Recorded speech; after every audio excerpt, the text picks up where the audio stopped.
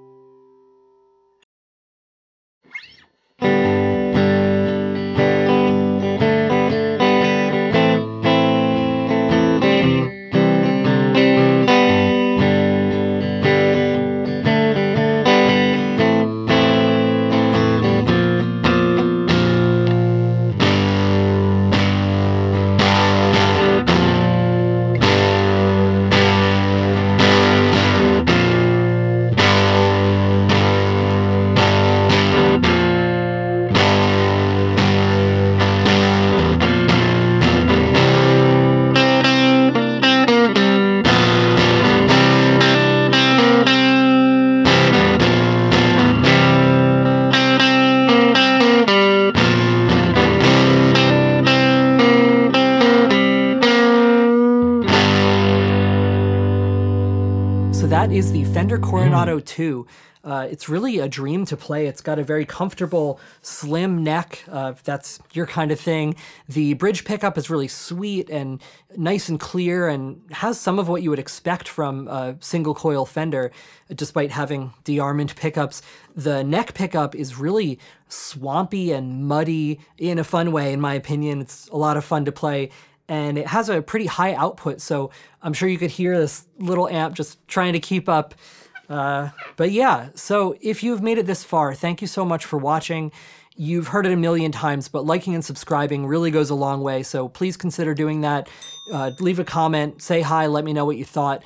If you have recommendations for gear you'd like to see demoed, or recording, mixing, techniques and topics you'd like to see explored, leave your recommendations below, and I'll see you next time.